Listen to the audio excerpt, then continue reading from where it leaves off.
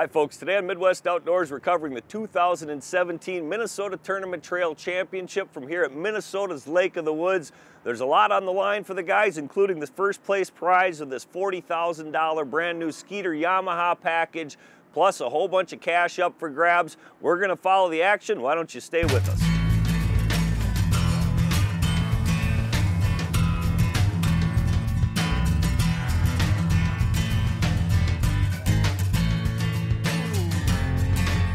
The boats took off this morning out of Border View Lodge. That's the host facility.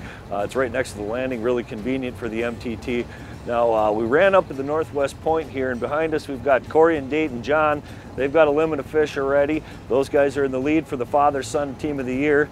And behind them trolling is Dave Ulrich and Sean Detterman. They're actually fishing in the boat they won in the tournament a few years back. Both these guys are on fish here. Well, we moved out of the northwest angle here. Now we moved out into the basin, into Big Traverse Bay. Behind us is Nate Gilkey and Sean Fleming. Came across them. They just caught about a 20 1/4, a little too big. They got 6 fish in the box. Now the guys in the tournament, they can keep 6 fish. It's between 14 and just under 19 and a half, and then they can have 2 fish for the tournament over 28 inches. So that can be 2 fish on one day over 28 or 1 each day. Again, a total of 6 each day coming in for team. We're moving further south in the basin here. We came across Tony O'Connell and Jeff Fronta. Jeff's a guy that's been fishing for a long time. They're in the neighborhood of where some of these big fish may be. Looks like they're moving and heading upwind for another pass. Behind me is Jack and Carmen Braddock. We just talked to them. They got 6 fish in the box out here trolling in the basin. You can see the wind's coming up a little bit. Good example of the team that fishes the MTT. That's one of the nice things too. They do have special awards for male-female team of the year. They have the father-son team of the year, and then Wave Pro sponsors the overall team of the year, and that's worth over $3,500 cash and prizes. We just came across Neil and Luke Petrowski. They were hooked up there. Actually, Luke wasn't doing the best on the net, but he got the fish in the boat anyway.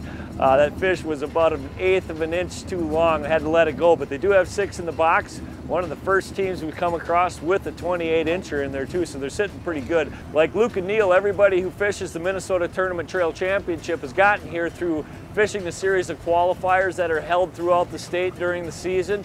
They acquire enough points, receive an invitation, that gets them a shot to come in and win that new Skeeter Yamaha.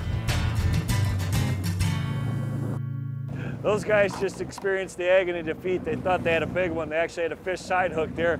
The boat right in front of them, though, Larry Cordum and Jason Ness, they just got one over 28. That's the second one over 28 we've seen. Both of them have come out of the basin. We're getting later in the day here. We've got some weather about to move in. We're going to head to the shore and get ready for weigh-in, and we're going to find out who the day 1 leader is.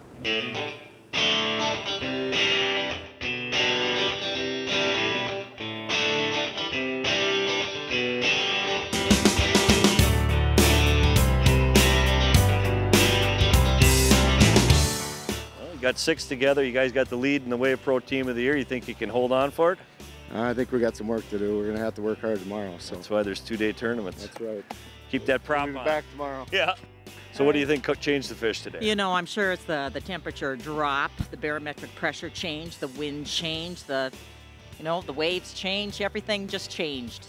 With Dwayne Creasy, Dwayne, you fished these fish for a long time up here. Did they change on you today? Not much from pre-fishing. We pretty much stuck to our program, and we got 6 nice ones. With Brian Nelson, his partner Scott Hansen, you guys had a big fish, huh? Yeah, yes, sir. Been lucky enough to get one today. That doesn't win a tournament on a 2-day, but we'll see what we can do tomorrow.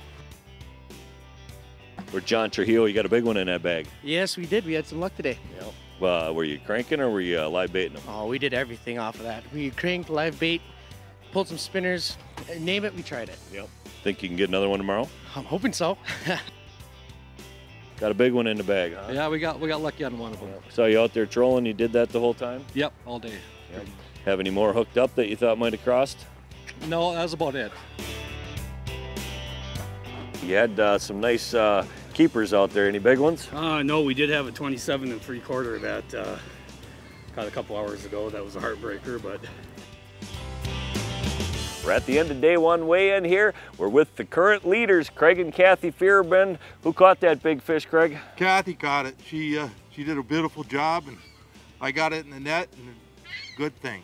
Looking forward to hanging on to winter tomorrow? We are. We're gonna do our best. There's a lot of good fishermen here, but we'll see what we can do.